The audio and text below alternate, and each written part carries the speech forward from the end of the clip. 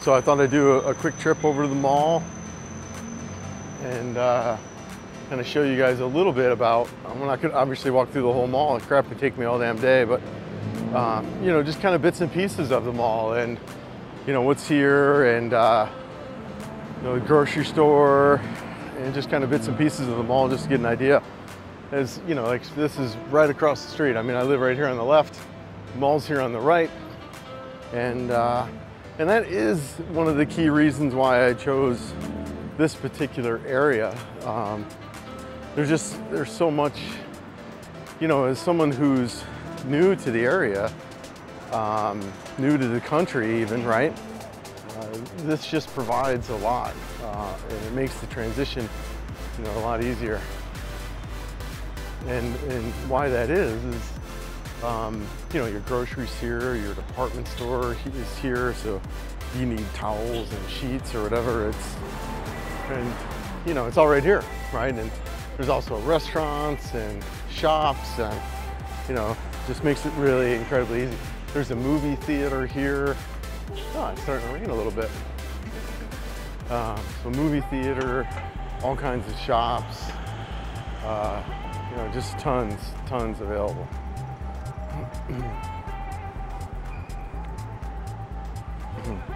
All right, it's starting to rain, so I wanted to cross here quick.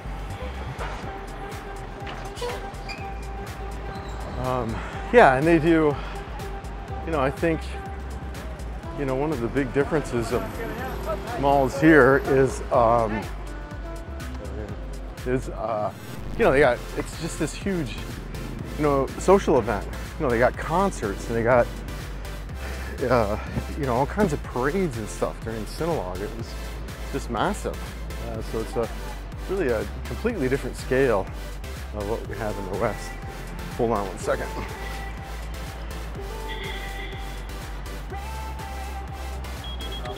Hello, how are you? Just water. Salaman. So, yeah, the malls, well, they have a little security thing. They used to do the heat temperature. Back when I was here in August, they were actually, they take your temperature through, like, you know, like scan devices. So you were checking you to make sure you were not sick. All right, so we're here in the mall. I think this mall is, well, this particular part here is like, what it looks like one, here, let's take a look. It is 1, 2, 3 stories, but certain stores, like the Metro, is, that's like 5 or 6 stories. And then this food court area here is like 5 or 6 stories. So anyways, it's like 3 stories right here of, you know, all different kinds of shops and stuff, your traditional stores. I mean, I wasn't really a big mall guy in the United States, but so some of these brands I don't really know, but a lot of them I do, you know. But it's just fun. Like I said, it's a big social thing for me, and get out and kind of walk around. And it's also, you know, lots of restaurants and food here, so that's awesome. Some electronics you can get. Although, honestly, getting your electronics in the United States is smarter. They're a lot cheaper there. So, like taxes and stuff like that, by the time you get them over here, they're actually marked up. So it's better to get your electronics in the United States. But, you know, clothes and things like that, and, you know, you're fine to get here too. Although the quality isn't quite as good. Like, I have some really nice golf shirts that I picked up, and you know, I don't know if you could find those here or not. I don't know, you probably could. I just haven't seen them around here quite yet. But anyways, yeah, so let's take a look here at the mall. So they'll do like concerts and stuff here. They did a concert here last week. All kinds of people lined up in this terrace watching the concert. So that was pretty cool during Synologue. I think I actually have some video footage of that where they had a lot of people in here for that. But wanted to show you really quick here, this outside terrace, because this is kind of the name part of of the mall where you do Ayala Terrace. So they have these terraces out here. I mean, look how gorgeous this is. It's unbelievable. And I'll put in some pictures too that I took of this at night. And actually, I think I have a video of this at night that I'll insert as well here. It's just, man, incredible. Just so beautiful. Stunning. Yeah. So yeah, along this row here, especially on the other side, a bunch of little restaurants. Half of them, most of them I haven't even checked out. I've got my favorites. But yeah, really, really cool.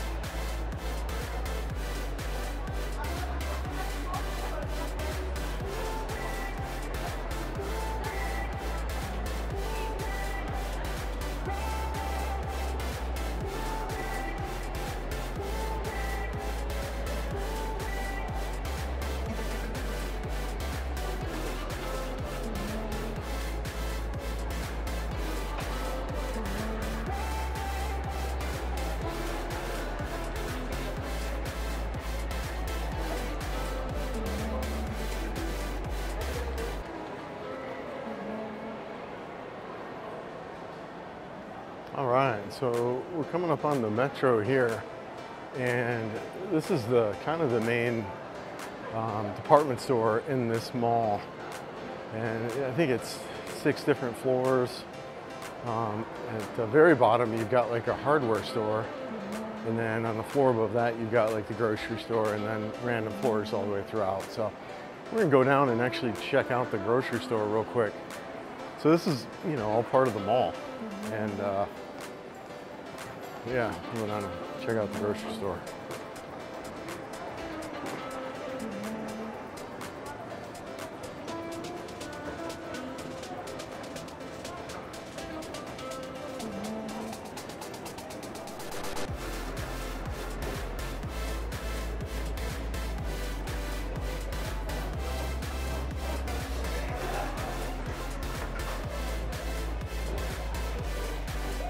I don't need any groceries as I was just here yesterday, so I'm not gonna pick anything up, but I'll show you around real quick. It's also Wednesday in the middle of the day here, so it's a little bit slower, which is great. So yeah, I mean, you can see here, what, a dozen or so main aisles. So it's massive. And, you know, pretty much anything you want. Here's one thing that's interesting, with deodorant. All you find, men and probably women, I don't know, but all you find is like roll-on spray. You know, it's kind of wild. There's no other kind of deodorant. But yeah, anyways, here we are in the grocery store. just kind of walk through it real quick. Like I said, I don't really need anything. As I was just here yesterday picking up some things. But you got all different kinds of foods.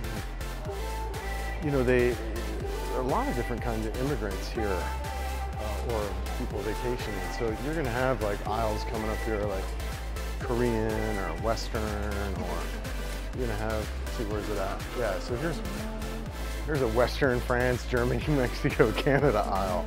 And so you'll find foods that, you know, may be associated with those areas. I thought that was kind of funny. You know, so they do a lot of organizing like that. So it's just kind of fun. One of the things that was kind of interesting to me was the lack of dairy, and I couldn't even find it forever. It's really tiny. The milk actually that you get, it's kind of down here. Actually, that's right there. It's the blue. It's powdered milk, and I haven't had that since I was a kid living on the farm in South Dakota. But coming up here is the dairy section. It's just tiny, and you can't. I don't think they have even a gallon milk up here. You know, it's all tiny quart stuff. So my brother Gary, who drinks like a gallon of milk a day, would be hating life here. Yeah, I mean, check this out. Here's the dairy. And here's like the yogurt, you know? So that was something I noticed right away that's different. You know, so there's just not a lot of, so, you know, the type of protein that is here is like you have a ton of chicken and a lot of pig, with a lot of pork. And the chicken and pork is really, really popular here. And of course fish. But here's eggs and stuff. So some wild looking eggs. I don't know what the heck these are. Oh, quail eggs. Yeah. And some fish here. I mean, I've been eating a ton of fish. I haven't really gotten anything from here, but you know, some fresh fish, lots of chicken. You know, and the price on that, it's like, what, 245 pesos. I could look that up when I get back and convert how much that is. It's like a couple bucks. You know, really, really cheap, really cheap. Although, you know, this is considered an expensive grocery store for, you know, you get out of the city a little bit, you can eat cheap. I mean, you could even eat cheap in the city. I had lunch the other day. I had chicken, rice, and bottled water, and it was less than $2. It's just unbelievable how cheap you can eat out here. So yeah, here's some fresh veggies and stuff, and you know, carrots. What's this? 44 pesos, so that's less than $1. Yeah, tomatoes. I think onions are a little bit expensive right now. Somehow there's some onion shortage. But another fruit I've been really getting into that is just, they're so amazingly delicious, are mangoes. Holy mackerel, these things are incredible. I just absolutely love mangoes and eating a ton of those. But yeah, so bananas are a lot different here too. They're a little bit smaller and they taste a little bit different. I don't think they're maybe as quite as sweet. But they're good. Oh, this is durian. This is a really popular fruit as it smells rather interesting. Hey, what's up? How's it going? And more mangoes and stuff here. So, like I said, I'm not picking anything up. I was just here yesterday, but yeah. So, yeah, here we are. It's a Filipino grocery store. And you know, more fruits and vegetables here. I think the grapes are actually a little bit expensive, probably because they get imported. But I do know strawberries, they grow kind of up north in the area, I think it's called Baguio. Grapes are imported, so these are a little expensive, I believe. So let's take a look. 134 pesos, so what, that maybe not quite $3? Yeah, it's probably more expensive than it is in the States, right? So yeah, here we are. You know, those things over there, I bought some of these. I was watching another vlogger. He was telling me about these. Mangosteen? I have no idea what the heck those are. I've never even seen them before, but I guess they're pretty good. So I'm gonna try those out. So yeah, that's a grocery store here in the Philippines. Really big, you know, a lot going on. So yeah, it's a grocery store.